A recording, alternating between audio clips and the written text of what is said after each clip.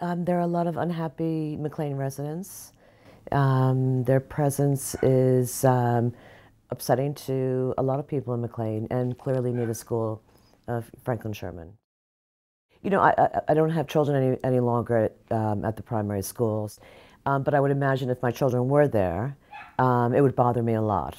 But I'm bothered, full stop, that they're present. I don't think they should be here.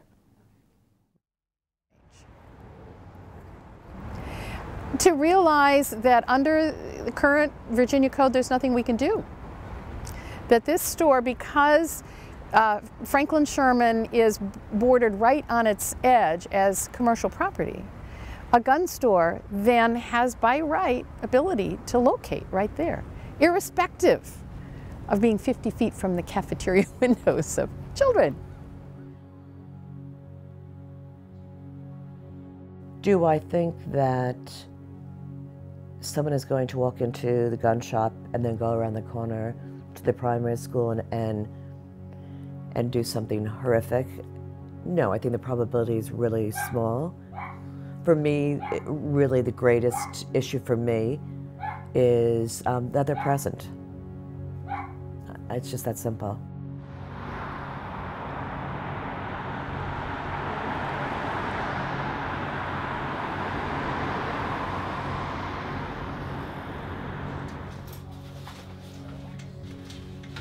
We already had a business license and we were already operating in McLean, so we started looking around in McLean and we stumbled across this place and we realized that it's a, backs up to a school, but finding a gun-friendly landlord, rent that we can afford and the space that we can afford, it's kind of hard. We really like this place because, Langley Shopping Center is across the street. There's the shopping center down there and the Giant, so people kind of drive up and down this road when they're shopping, so it made a lot of sense. Ship it back on. Okay. It wasn't until the day that we signed the lease is when we actually found out that we were butted up against the elementary school. So before we actually signed the lease, we called the county, we called the ATF, and we called the state to make sure that there was no laws that we would be breaking by doing it, and if there was anything extra we would have to do to move in here.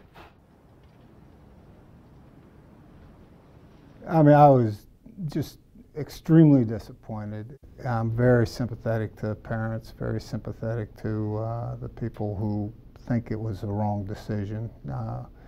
It's unfortunate, but legally they can be there. The property is zoned for retail, and under state law it's considered, and county law it's considered retail use. So they had the right to go there, but we feel very strongly that the landlord who shares the same parcel of property with them and has been in business for 50 years in McLean, very disappointed in him for making what we think is a really bad judgment call by renting his property to a gun store, given its location. Here is the school. And there's the gun shop. And there is the gun shop. So this just shows you again how close bordering. they are to each other. They do border, There's literally. nothing in the middle. There is the gun shop, here is the parking lot, and there is the school.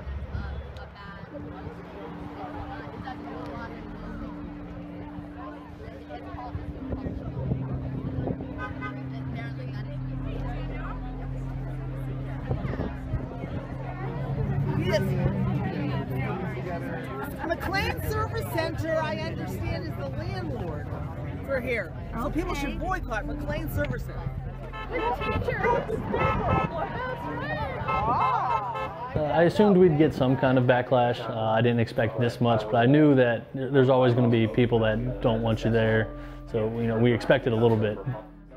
The business kind of felt threatened when the supervisor was coming after us and then threatening to boycott the other local businesses that either didn't care that we were here or supported us being here. I think that was rude, but it is what it is.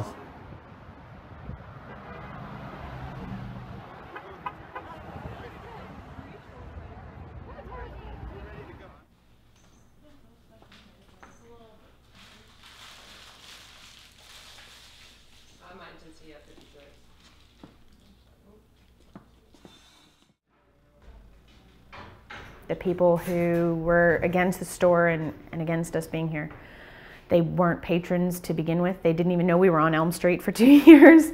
So I didn't really lose any business. It just helped kind of bring awareness to the fact that we were here. So I've gotten more customers because they're like, I didn't know a gun shop was in McLean. I wasn't aware of their presence.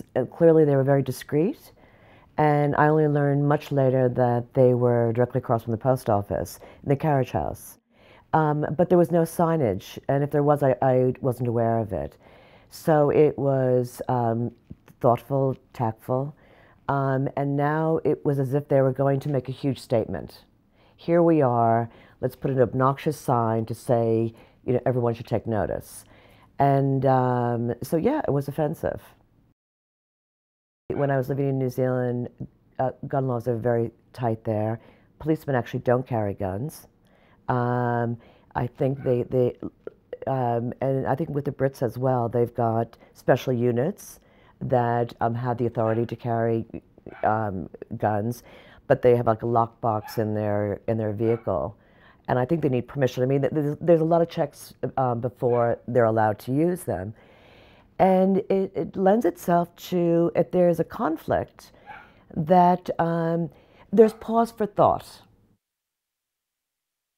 You know, I talk about New Zealand and having such fierce gun laws, and they do, so they don't have mass shootings, or even, you know, to have a homicide, you know, 2 a year is considered horrific in New Zealand.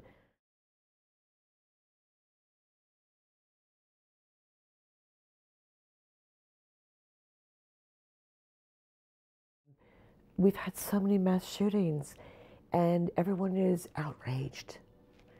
I mean, the worst was probably not to, all life has tremendous value, but the shooting in Connecticut, in particular because there was children, was just heart-wrenching. And I actually thought at that moment, there just might be change. Children are rushed out of the school, single file, hands on shoulders, eyes squeezed shut. A situation that couldn't be any more terrifying. Kids at the mercy of a deranged gunman, and yet it keeps getting worse. There are 27 victims, 20 children, 7 adults. He came with a bulletproof vest and 4 guns, including 2 semi-automatic handguns and possibly an assault rifle, say authorities. The majority of those who died today were children. Beautiful little kids between the ages of 5 and 10 years old.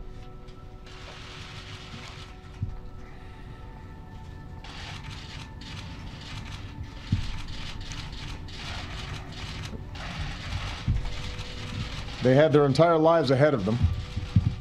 Birthdays, graduations, weddings, kids of their own.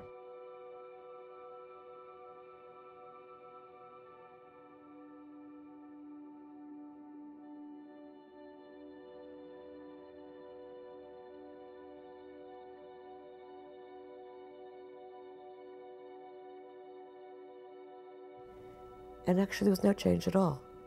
So it continues, and the president is always outraged and upset and is desperate to make a change. It's really the people that we elect into Congress to make that change happen. And clearly there's not enough brave individuals who are willing to stand up to the NRA and say, we actually don't want you. And you can't have influence in our government.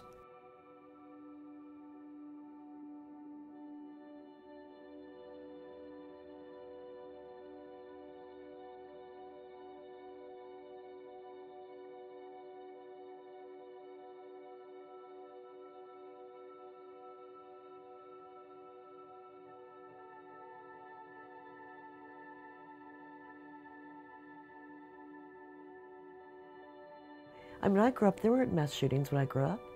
Never heard of that. So it's actually getting worse.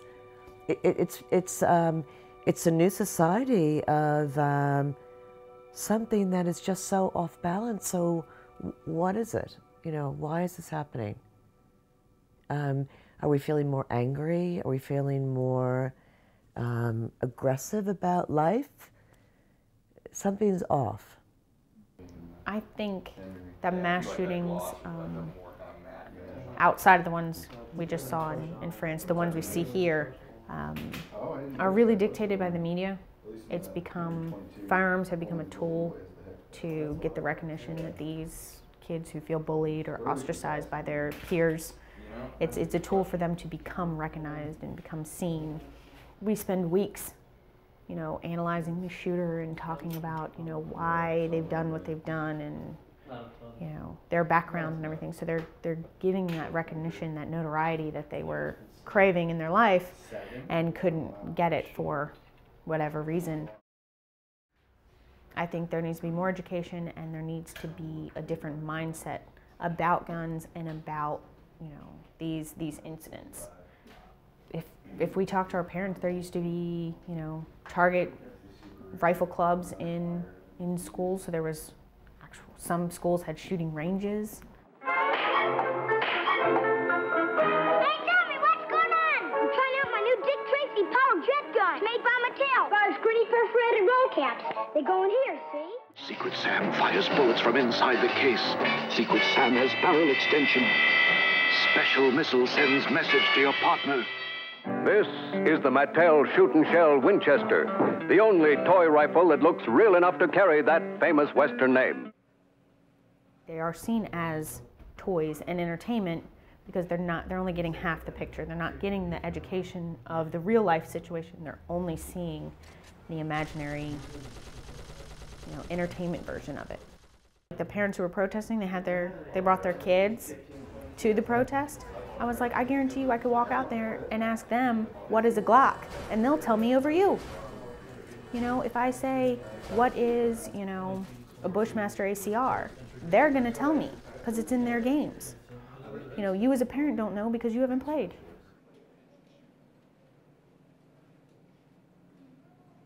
Everybody in the shop, you know, believes that education is, you know, one of the keys to fixing a lot of the issues in society as far as firearms go.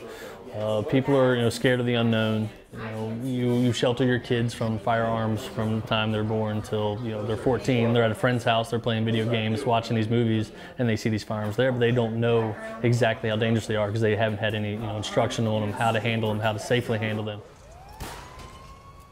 I don't think regulations are being enforced, and I think there needs to be more education about, you know, guns are dangerous, you know, what to do, and because the regulations are there, just a lot of times they're not followed. So more regulation doesn't mean more safety, it just means more rules won't be followed.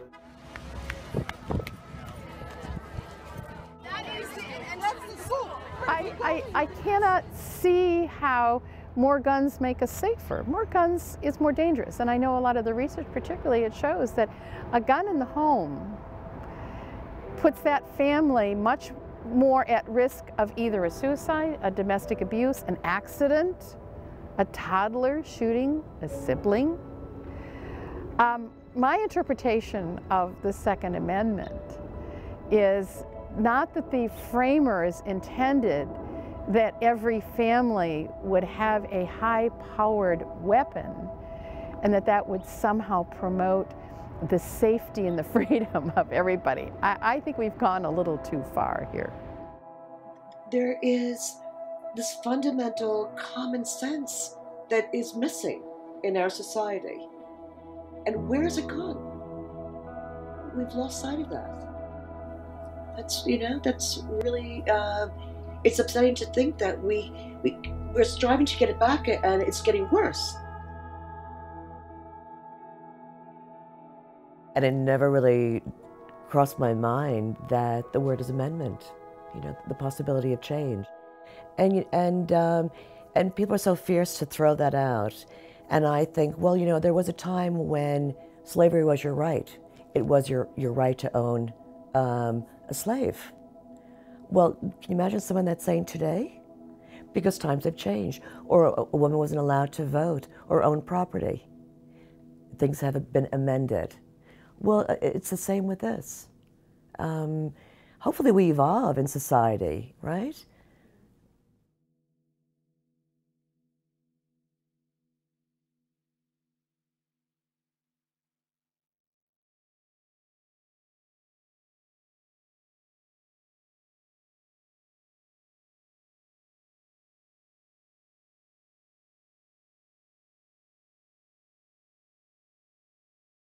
our unalienable right to life and liberty and the pursuit of happiness, those rights were stripped from college kids in Blacksburg and Santa Barbara, and from high schoolers at Columbine, and from first graders in Newtown.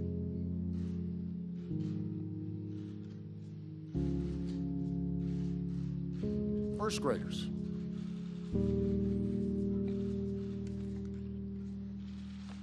And from every family who never imagined that their loved one would be taken from our lives by a bullet from a gun.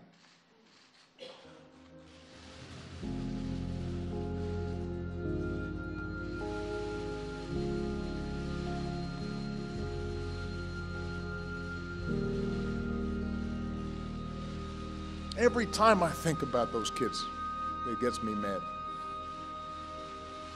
And by the way, it happens on the streets of Chicago every day.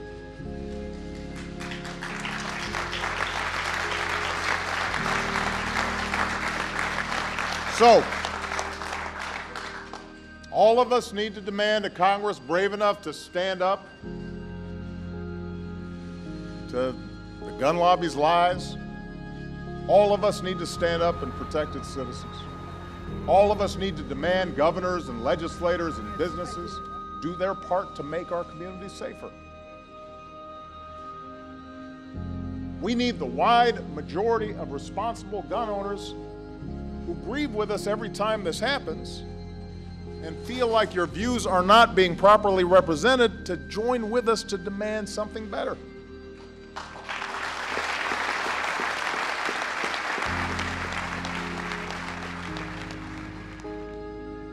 Let me give you one belief that I have. You are of the millennial generation. I think that as you all age up and become the leaders in policy, I think there'll be some interesting changes. I can't predict what it's going to be. There's always going to be room for improvement, whether it's better background checks or more thorough background checks, or how they produce them, with the FBI, people falling through the cracks. There's always room for improvement. I'm not going to say they need stricter laws, but they might need better processes.